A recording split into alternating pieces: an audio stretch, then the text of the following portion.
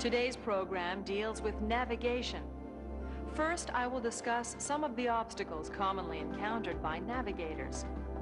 We will then talk about an indispensable navigational tool, the chart. Lastly, I will give you an overview of the startling surprises found in our ocean depths. The major waterways of the world have always been crucial to human society. Where natural navigational waterways did not suffice, men built canals. The Suez Canal connects the Mediterranean to the Red Sea. It enables ships to avoid or circumvent the continent of Africa, reducing the distance by sea by 9,000 kilometers. Another famous man-made waterway is the St. Lawrence Seaway.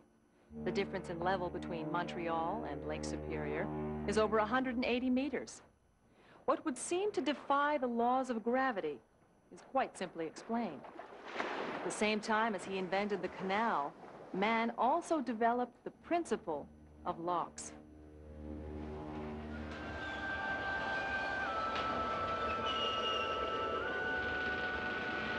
Since earliest antiquity, sea transportation has always played a crucial economic role.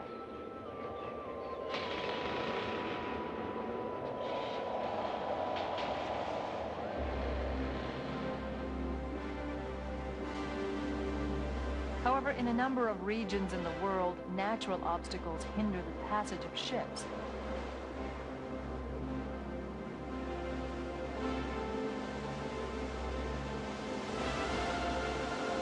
The Niagara Falls on the border of Canada and the United States is a good example of a natural barrier. For a long time, these falls prevented Atlantic ships from gaining access to the heart of the North American continent. Today, large ships are able to service that strategic area. This is made possible by an old but effective technique, the lock. Locks are found the world over. They are generally built along canals or artificial waterways. Every lock is made up of a concrete room, the lock chamber. This chamber has impervious steel gates at either end. The gates that open onto the lower part of the canal are called lower gates, and those opening onto the upper level are called miter gates. To raise a ship in a canal lock, first the lower gates are opened. The ship enters the lock chamber. The gates are then shut.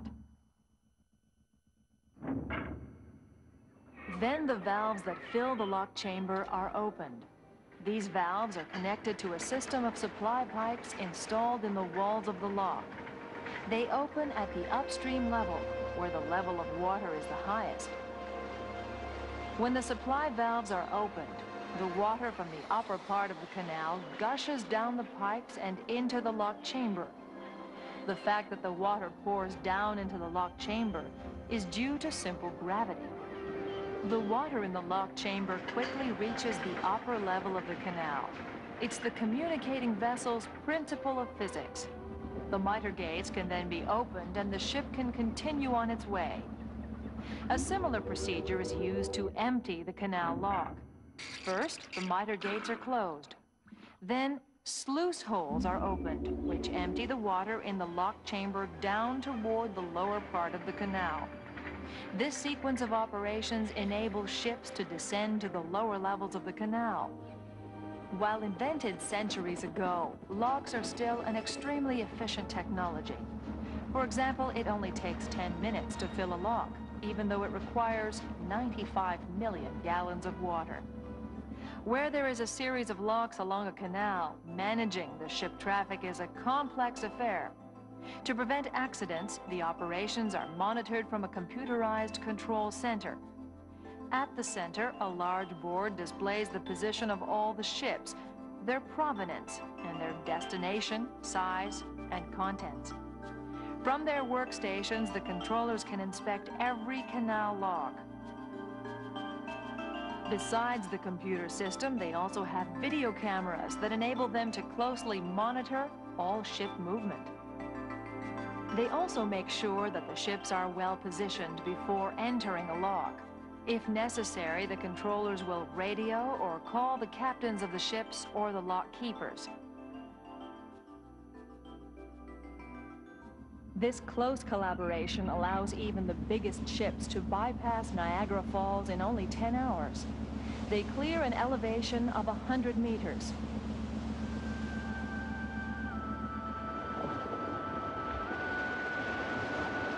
But the whims of waterways are not the only obstacles facing navigation. In a number of the world's seas, ships are hindered by another barrier: floating ice. Ice is not necessarily impassable for ships, but it is often difficult to assess its characteristics and to determine whether it represents a threat. In recent years, researchers have developed a procedure to identify and analyze various types of ice. During the navigation season, airplanes fly over the sea on a regular basis. Using sophisticated devices, they emit a beam of radar waves that sweeps the surface of the water. When the radar waves encounter ice, they are reflected, picked up again by the planes, and relayed via satellite to a test center. A data processing system then enables the experts to obtain radar images of the ice. The data gathered by observation satellites rounds out the data collected by radar, and it too is processed at the test center. These pictures contain a host of information on the ice flows. In addition to locating them, their thickness is assessed, along with their age, two factors that determine their hardness. Satellite meteorological data is also compiled, which makes it possible to predict the future movement of ice within a given area. These test results are quickly relayed to the icebreakers and other ships in the area. The ships are then free to navigate the water without risk.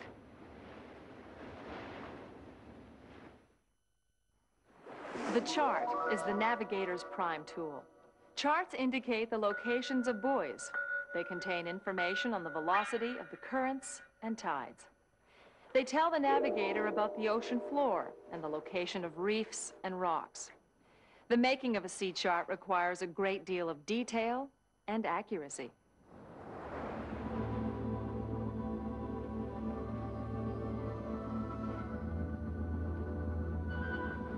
Once fraught with danger, sea transportation is today as safe as ground transportation. This progress is in part explained by the vast array of sophisticated instruments that equip modern ships. But the safety of modern navigation is based upon a simple sheet of paper, the chart. A chart contains information indispensable for navigating a ship. There is a wealth of information ranging from the position of lighthouses to that of reefs, from the shape of the coastlines to the depth of the water. When drawing up a chart, the experts first measure water depth. In most navigable zones, the greatest threat to ships is unexpected elevations in the ocean bottom. To find out about any such variations, they begin by determining a quantity called zero sounding. To measure it, they use tide gauges. These instruments record fluctuations in water level over long periods of time. Zero sounding is the lowest level of an expanse of water.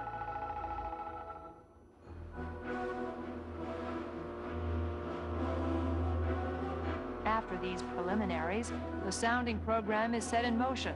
It is carried out on a hydrographic launch that travels back and forth over the zone under study. To measure the depth of the water, the hydrographic launch is equipped with an echo sounder.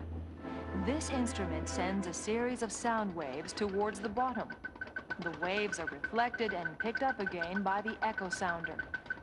By measuring the time it takes for the sound wave to return to its point of origin, the device calculates the depth of the water. In a second phase, the exact position of each measure is determined in relation to the shoreline. To do this, the launch has a radio positioning system. With this system, surveys are possible even when land cannot be seen or visibility is poor. During the sounding, special attention is paid to elevations of the bottom, also called shallows or shoals. Every time a shoal is located, its depth is checked by a graded sounding line. Collected on a field sheet, these data are then reproduced at the desired scale by a photographic process. They are then processed by cartographers who have to make sure that any potentially hazardous area will be shown on the final chart.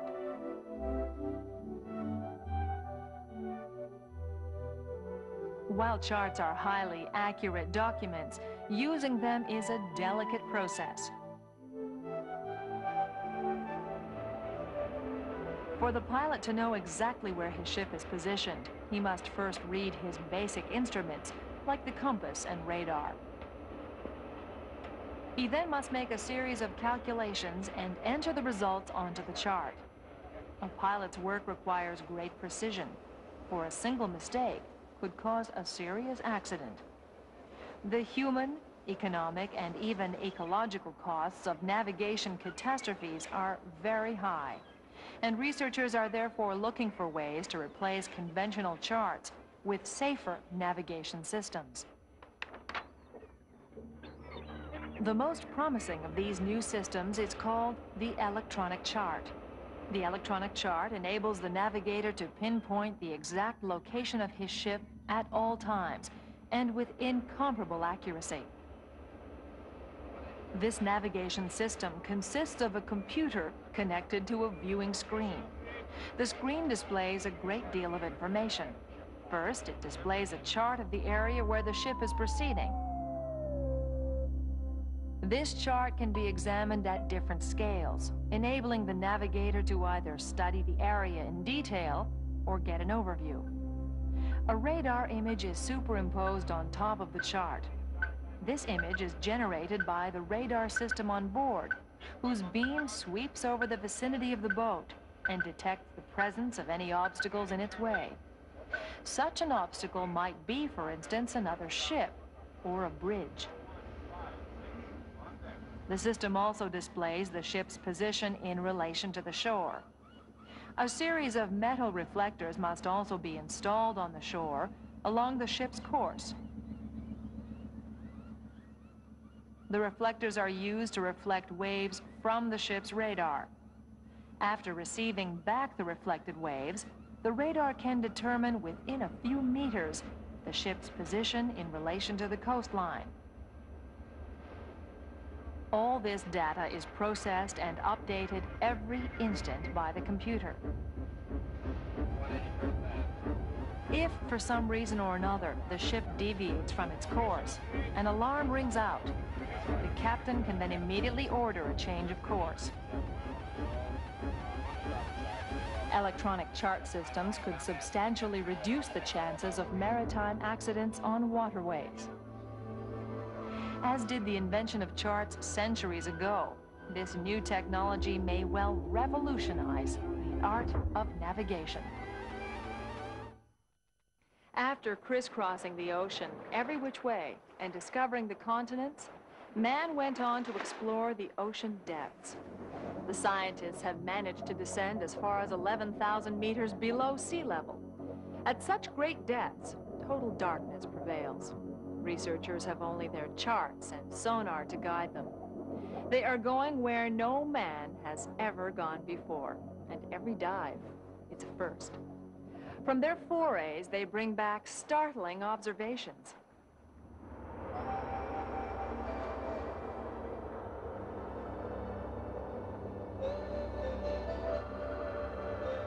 Oceans cover more than 70% of the Earth's surface, and yet little is known about these immense expanses of water. For a very long time, the great depths of the ocean bottoms eluded human exploration.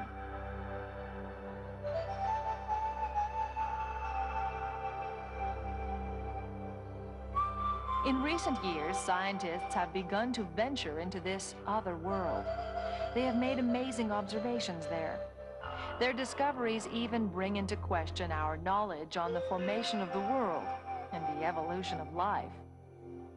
Ocean bottoms can be probed from the surface. Techniques like lateral sweep sonar are used, This device, towed by an oceanographic ship, provides detailed images of the ocean floor in 3 dimensions. These pictures have shown that the bottom of the ocean presents reliefs, much like on the Earth's surface. These reliefs are mostly located along well-defined zones called ridges. In the Pacific Ocean, for example, ridges border the west coast of the Americas and the east coast of Asia. These ridges are centers of intense geological activity. In these areas, magma, hot semi-liquid rock, wells up from deep inside the Earth's mantle to the ocean floor.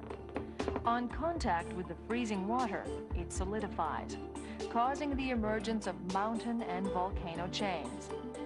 Ridges are also the centers of another geological occurrence. As new rock is created by the cooling magma, it pushes back the ocean floor, located on either side of the ridge. Somewhat like a carpet being unrolled, the bottom gradually shifts on either side of the ridge. It moves at the rate of a few centimeters a year. This finding provided rock-solid proof of the continental drift theory. According to this theory, the ocean and the continents were formed by gigantic plates of rock, called tectonic plates. Under the influence of the movement of the ocean plates, the continental plates drift.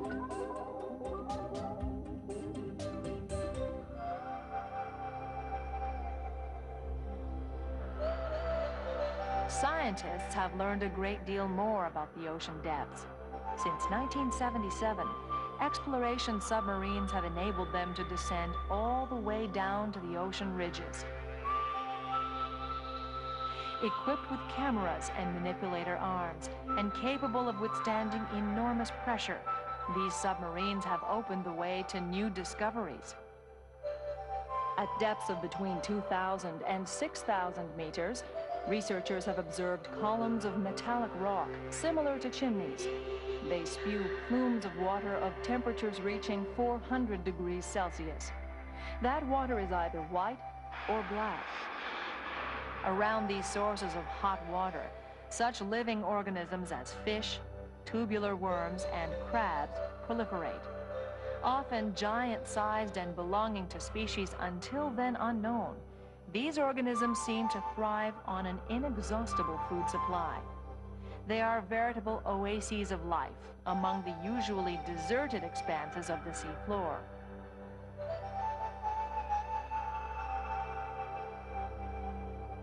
Initially, this profusion of life seemed very mysterious indeed. In the ocean, life is mostly confined to the surface layer of the waters, where solar light fuels the process of photosynthesis.